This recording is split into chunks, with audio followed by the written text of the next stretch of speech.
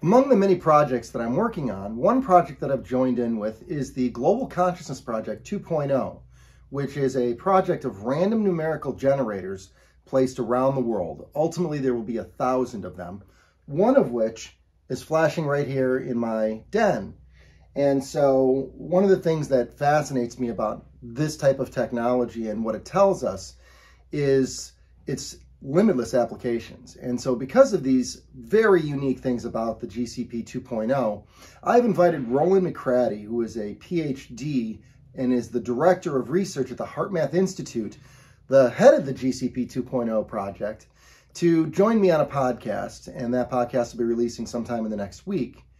In preparation for that, I'm going to read the overview to you of the GCP 2.0, which was provided. This project and the science that it is developing through the HeartMath Institute is not just revolutionary, it's evolutionary. And it represents an entirely new way to look at the interconnectedness of the human consciousness. I hope you enjoy this reading of the GCP 2.0 overview in preparation for my interview with Roland McCratty. Thank you very much, and peace out, everyone. The Global Consciousness Project, GCP, was created in 1997 by Dr. Roger Nelson and a group of researchers working in the boundary areas of physics and psychology. It has grown to include over 150 scientists, engineers, artists, and others around the world. Our purpose is to detect, quantify, and study subtle effects of human consciousness, modulating the physical world at a global scale. We maintain a world-spanning network of rigorously validated physical devices that produce strings of random numbers. These physical random number generators, RNG, are designed for research that shows how human consciousness can affect random systems under controlled conditions. The original hypothesis of the GCP was that the continuous parallel streams of time-synchronized data from this network would show significant deviations from the expected normal randomness during events that produced a large-scale, widely synchronized focus of attention and emotional reactions. During the first few years of the Global Consciousness Project, the number of sites hosting the RNG grew to a maximum of about 65, with locations from Alaska to Fiji, on all populated continents, and in nearly every time zone. As of December 2015, we have analyzed 500 formal events in order to test the general hypothesis. Each test was specified a priori, that is, before any data were examined and formally registered for public viewing on the project website.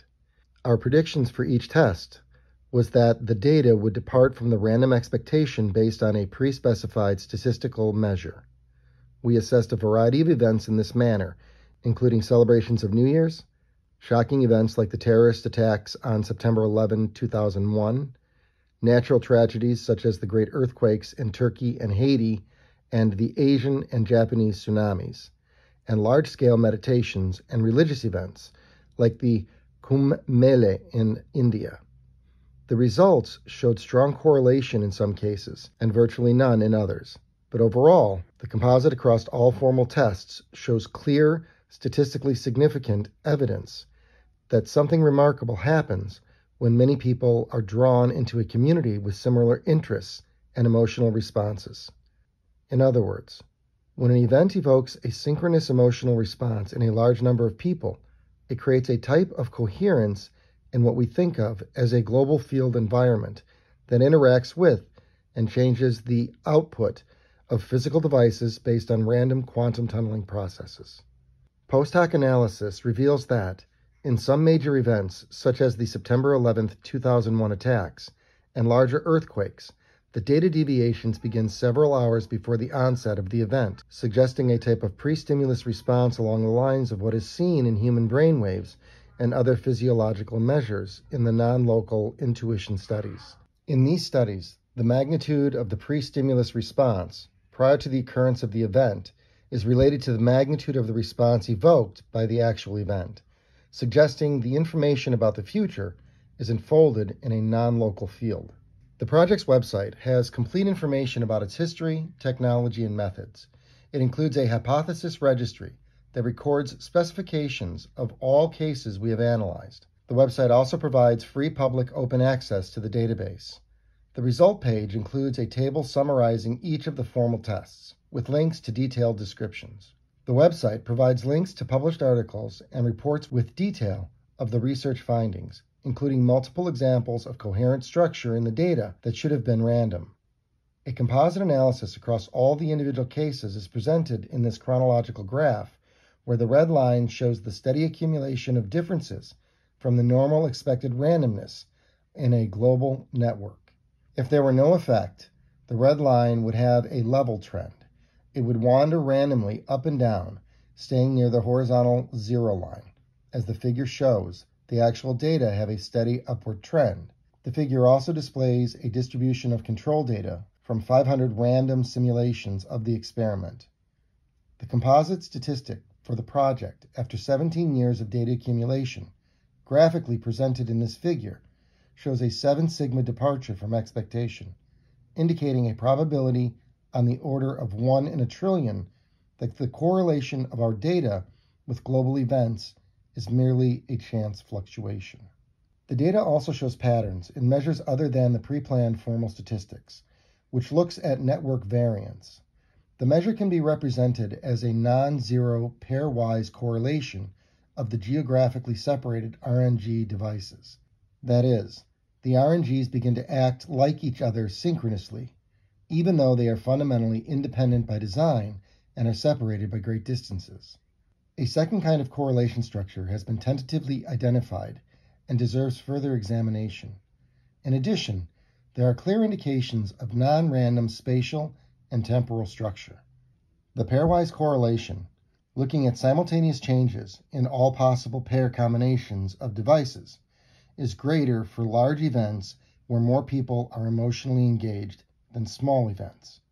The effect strength declines with increased separation in a subset of small events that are relatively localized. For example, the World Series of Baseball is of interest mainly in the U.S. For truly global events, the pairwise correlations do not depend on distance. In a recent analysis, we have found the effects are stronger when people are awake. Intriguingly, the data during an event show a pattern that looks like the classic evoked response to sensory stimuli in brainwaves, suggesting that a global consciousness may have human-like qualities that evoked responses to a stimulus. While these findings can't be taken as proof of global consciousness, the evidence clearly suggests that focused emotional energy and attention can interact with and affect the physical world. For example, variations of the effect appear to be linked to emotional categories. Given the basic premise of interconnectedness, it is no surprise to observe that events that embody or evoke love and compassion show a greater effect on the global network than any other emotion we examine. High levels of compassion correspond to stronger effects. In a related analysis, we have found that a subset of events, like Earth Day, web-organized global meditations, and major demonstrations for peace that promote global harmony, show a strong positive effect.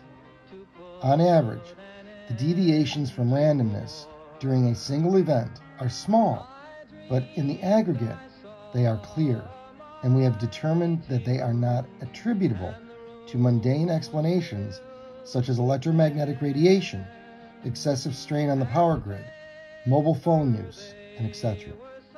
We don't know how to explain the mechanism by which events of importance to humans affect the output of the GCP devices, but the correlations are clearly meaningful. They suggest something akin to the image held in almost all cultures of a unity or oneness based on a deep interconnection that is fundamental to life. Our efforts to understand these complex and interesting findings may contribute insight into the role of consciousness as a creative force in the physical world as predicted by quantum physics. The scientific questions raised and results that have been found by the GCP are intriguing and important in the study of global interconnectivity. However, we believe that to go further in the scientific exploration of the effects of the global consciousness on the physical world and the global interconnectivity of all living systems, it is now time to re-envision and expand the project. Technologies have dramatically advanced in the past 20 years, and useful new analysis tools have become available.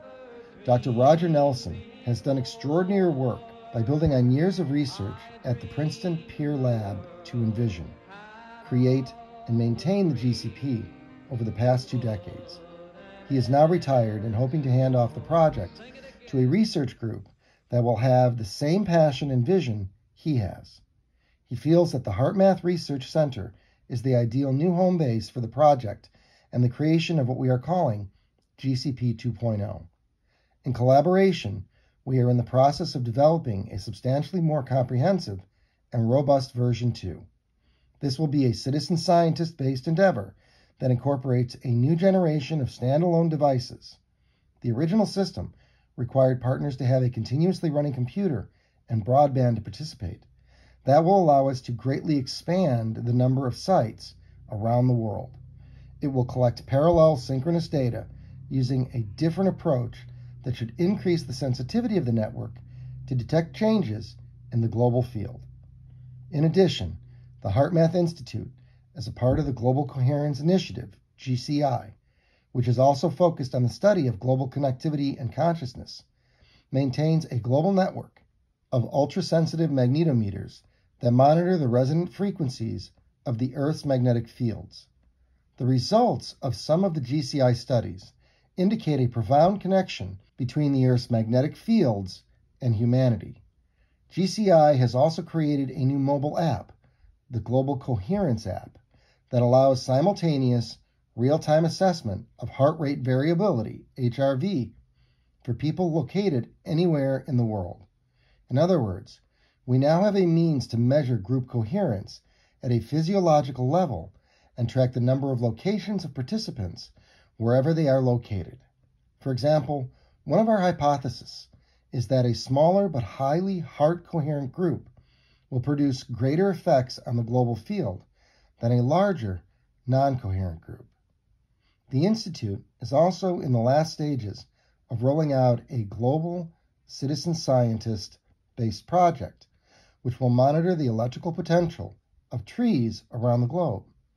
The Global Tree Potential Monitoring Network was in many ways inspired by the GCP and will provide another potential probe in assessing the changes in the global field environment in response to collective generated emotions. Our vision is to combine all these globally focused networks of rich data sources to enable a new generation of research into the effects of global consciousness and interconnectivity. For example, we will be able to conduct studies where we have physiological monitoring of large numbers of people feeding the planetary field, sharing coherent intentions and emotions while simultaneously monitoring potential effects in physical devices, RNGs, living systems, trees, and the Earth's magnetic field environment. Given adequate resources, the database structures supporting these studies will also include social metrics that can provide independent measures of human interests and emotional activity. The development and implementation of GCP 2.0 will require an initial R&D phase to design and test new standalone RNGs, data transfer protocols, database, and website. The R&D phase is expected to take between 6 to 9 months to complete. The implementation phase will involve the distribution of devices to project participants and testing of the data collection networks and new analysis approaches we are envisioning. The devices will be provided to citizen scientist partners at the cost of manufacturing the RNG devices. Once the new network is established, the project will require ongoing identification of global events and analysis, as well as the design of studies that will ask new questions related to global interconnectivity and the power of collective consciousness to affect the physical world. This will require funding for a dedicated scientist whose sole focus is on the project.